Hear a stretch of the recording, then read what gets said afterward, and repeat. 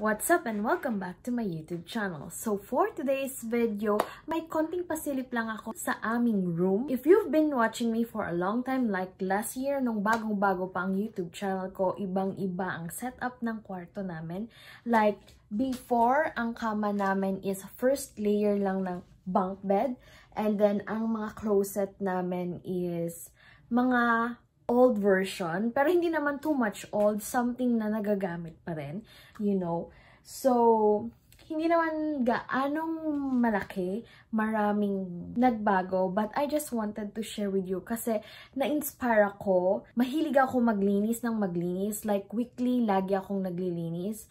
And then suddenly, nung medyo nakaluwang-luwang na, inisa-isa ko na yung vanity ko, na dati nasa isang, this one, if you remember, dito lang nakalagay ang makeup ko before sa first layer niya. Yun na yun, lahat ng makeup ko ay nandun na. So if you're interested, don't forget to subscribe to my YouTube channel and let's get started!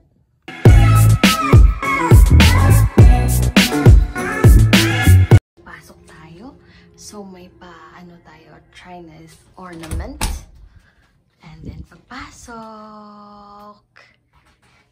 So guys, sa pagbungad natin, ito ang makikita natin, ang aming wardrobe closet.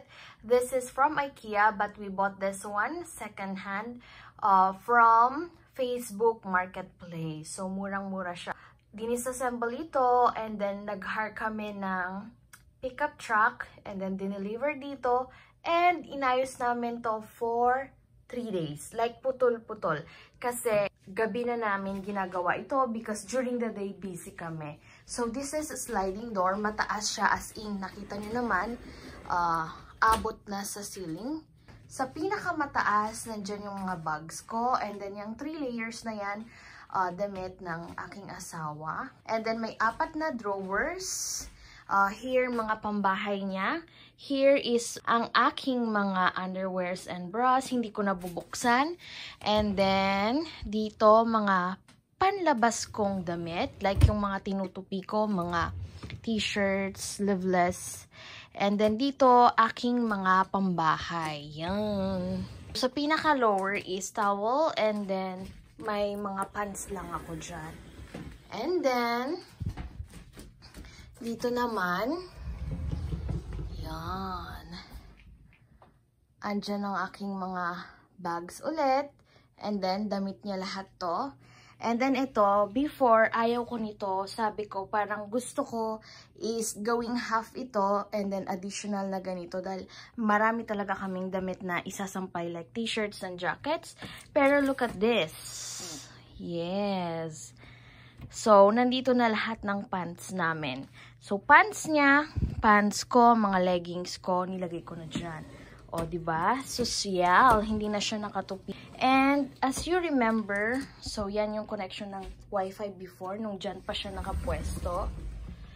If you remember, dyan nakalagay itong table na to, kung saan nandyan ang mga makeup ko. Yan yung table ko ng pang-makeup ko long time before.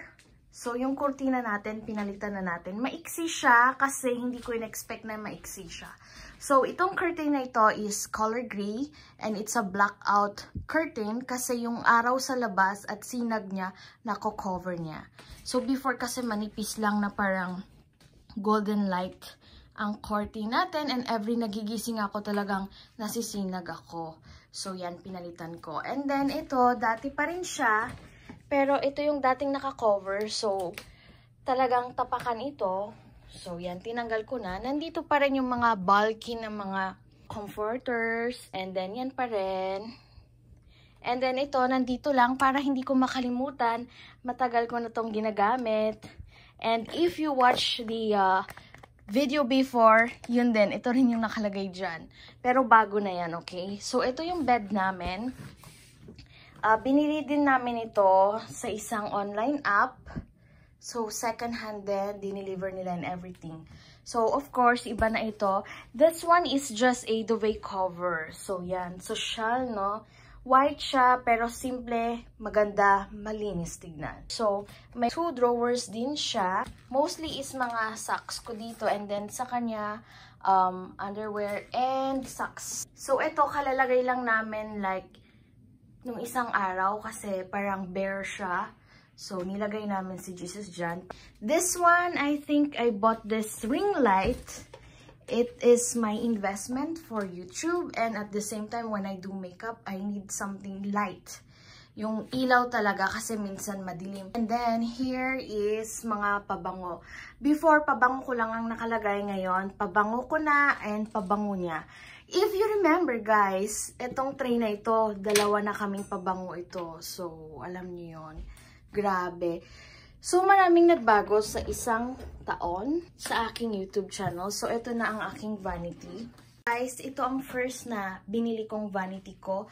I'm not sure if nakagawa ko ng video na ito na yung bagong setup ng makeup ko before.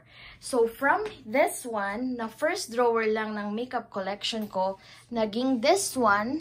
And then, nung medyo punong-puno na siya, hindi naman sa punong-puno, medyo nakaluwang, I need something. So, this one is from IKEA, brand new naman binili.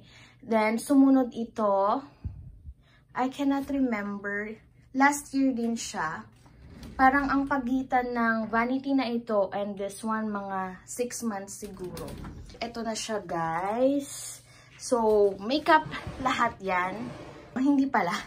So, yung pang third ko is skincare. And then, yung pinakahuli ko is lahat ng hair tools ko. And then, mga pantalen. And isang hairspray ko or 2 hairspray ko nandyan sa pinakababa. So, yan. Ayan yung basurahan. So, ito, wala pang mapapaglagyan. Kaya, nandyan yung darts na yan. This one, Sephora box and mga boxes ng pinamilat kong makeup. Usually, hindi ko kagad tinatapon. This one, binigay lang ng kapitbahay namin dahil hindi na nila ginagamit. So, medyo okay pa naman siya. Pero, plan ko siya palitan ng white. But, maybe hindi na because okay naman siya. And then, salamin. Magkasama itong binili namin. Itong salamin na to, madaling-madali ako kasi parang hindi na kami babalik ng IKEA. So, sabi ko, bilhin na natin.